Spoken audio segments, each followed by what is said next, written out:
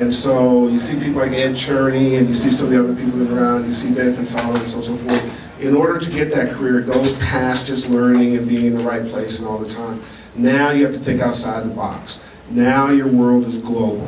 Man, I love you, man. I just want to tell you, this guy is everywhere we go. He doesn't live in LA, and he's, man, the passion is just insane. And we're an example of that opportunity. Two old dudes who had an idea 2 years ago, now is in 250 countries. We have 90 colleges that use us as curriculum. It's just insane. I had to leave my full-time job just to manage all the Pensado workers. And probably, and I'll stop with this, there he is, John Nelson. Say, clap your hands for John Nelson.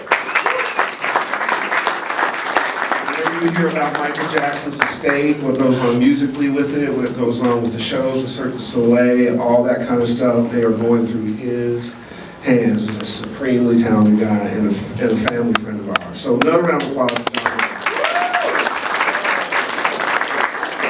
Anyways, that means we stepped out of the box. We're a lot older than you guys, and we stepped way the hell out of the box. Nobody here was a broadcaster. Nobody here was a television person. Nobody. So for us to have our own television studio and to have programming and have people flying from all the country and meet with us means we had to learn and we had to put ourselves out there. And it ain't that much fun when people can comment right away. But we did, so you have no reason not to. And that's where you're going to find your traction. You're going to find it. Don't get locked into a box, not musically, not technically. Reach, stretch, reach. Would you agree? 100%. I think the future is less about specialization and more about mastering one thing well, but at the same time mastering a lot of different things. I think you have to be known for one thing, but you have to be good at everything. And you get your foot in the door with that one thing, and then my assistant Cole's over there, and Cole has his laptop. He'll actually go to a client, he'll record the vocals with his laptop.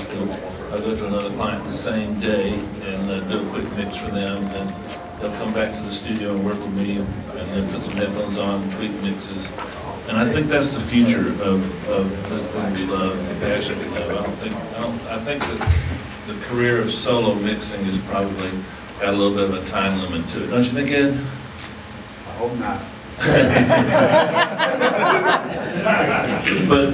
but it's fun to do it all. When I first started, I didn't know there was separations of the various responsibilities. So, did you want to get some questions, or do you want to do something else? Yeah, look, it's free form. If you guys have questions, fire them at us, and we'll come up with stuff for you guys. And lots of different things you can go. You know, technical things. You want to hear about your career and sort of the business side. In fact, I just did 2 agreements for Dave last night, and I was telling him, you know, on the contractual side for engineers, in case anybody asks these questions, it's a very funny place to be. A lot of people say, ooh, I want points, I want to look at an agreement, and I tend to call them moot points, M-O-O-T, because they ultimately, oftentimes don't mean anything. Are you talking about John? Huh? Are you talking about John? No. John's points are different. Okay. Michael Jackson. That's a good point you want to have.